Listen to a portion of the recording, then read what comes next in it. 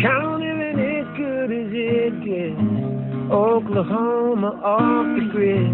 Heaven could be close enough to touch if you're keeping it Dutch. What's going on, friends? Welcome back to the channel. Today we have something exciting going on. I've hired a crew to come out and set the trusses for me, so I'm going to show you guys as much as that I possibly can. And we're about 2.5 to 3 hours behind because we've been waiting on the sky lift. I'll show it to you guys real quick, but they just got behind on drivers and stuff like that, and finally it just showed up. So I pulled the camera out and I'm going to record this for you guys. So that's what they're going to be lifting the trusses with right there.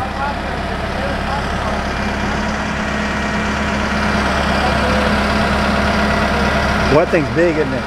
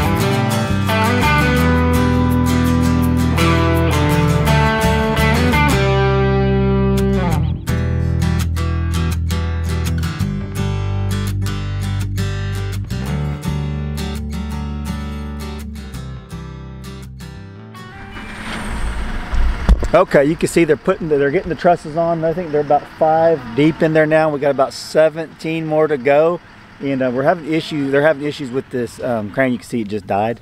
It's a Skytrack, but it just keeps dying on them, and they don't really know why. I don't know why. I don't know. So they're kind of just dealing with it. Starting up. At least it's starting back up each time. Uh-oh. Dropped my nail gun. I'm gonna go get it for him.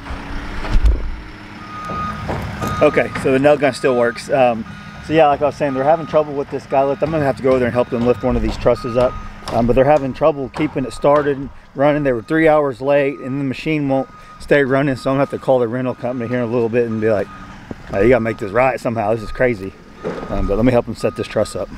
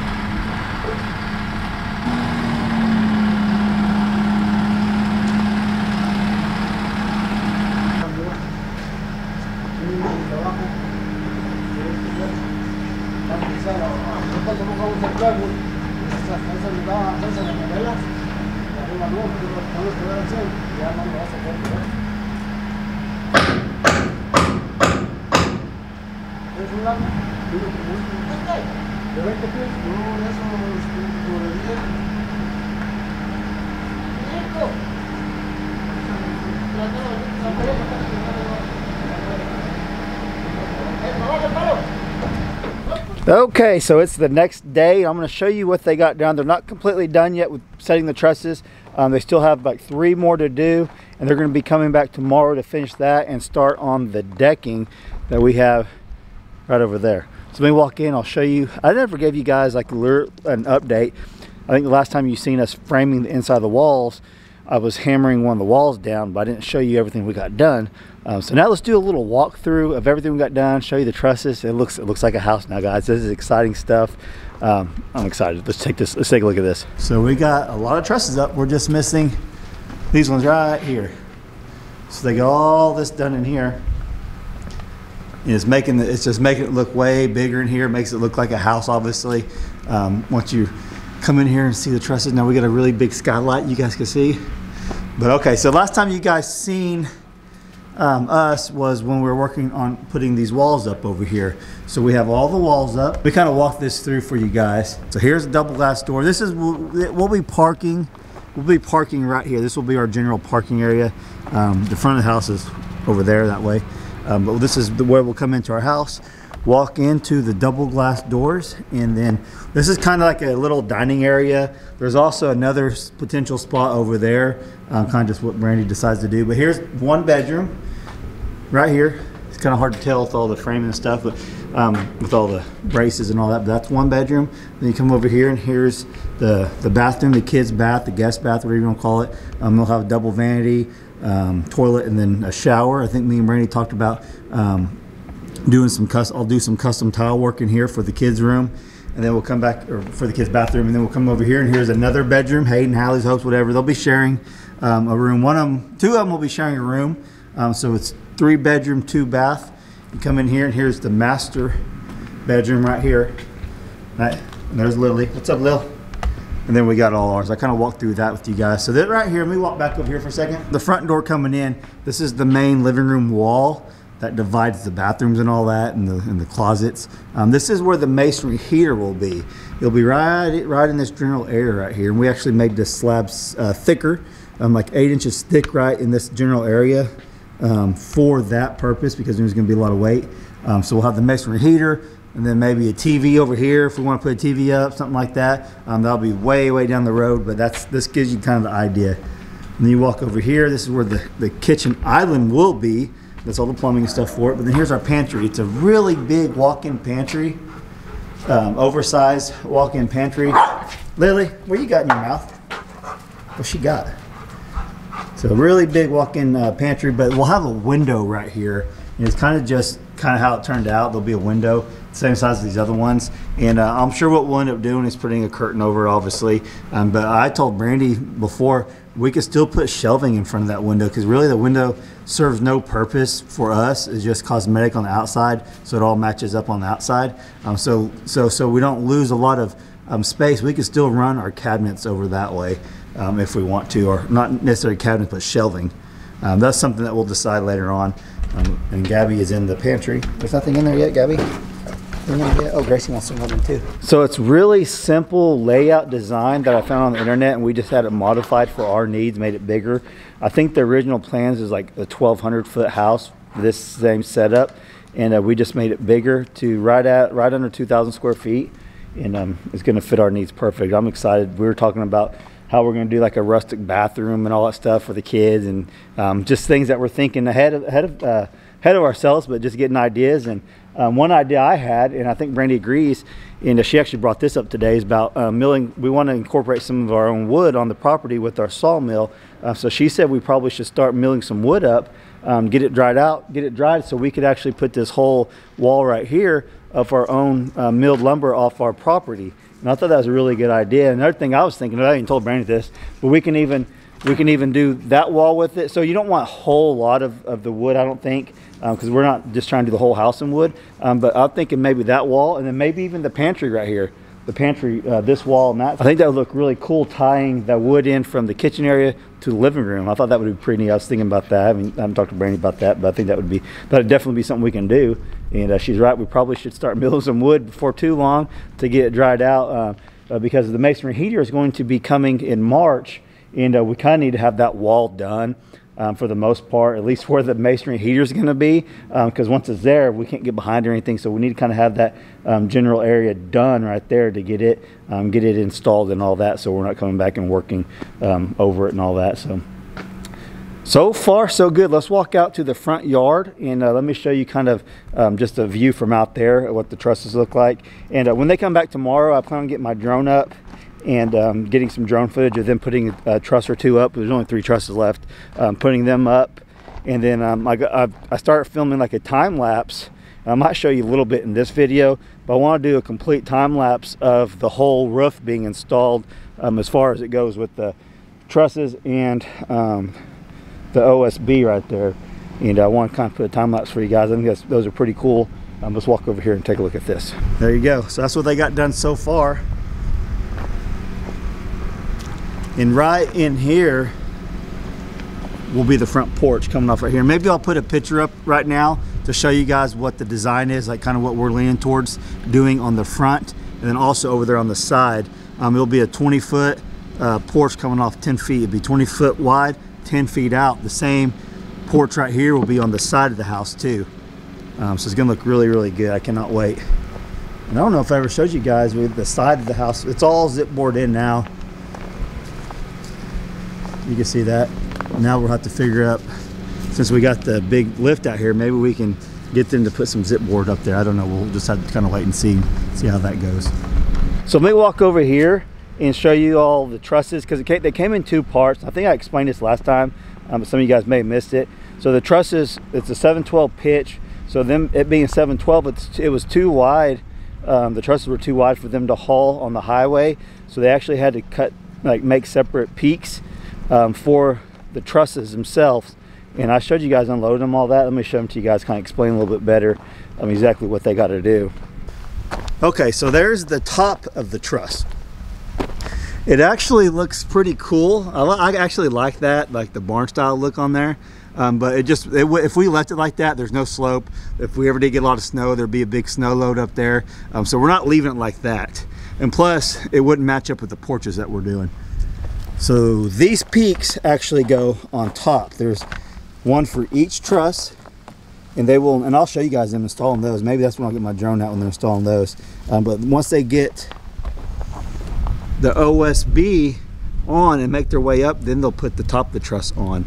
But they got to build their way up. It's so tall in there, and you'll see the workers in there, how tall the trusses are compared to the workers. So once they build it all the way up, and they can put the rest of the truss on top and secure it down how it's supposed to be secured. So I actually tried to help as much as I could, but I really didn't want to get in their way. They're a crew. They work together every day. There's kind of a language barrier between us. I don't speak a lot of Spanish. I know some words and I understand some things, but as far as communication with them, it's really not there. Now, a couple of them spoke really good English, but for the most part, they're speaking their language, or they're speaking Spanish amongst each other, telling them what to do. That's how they do it.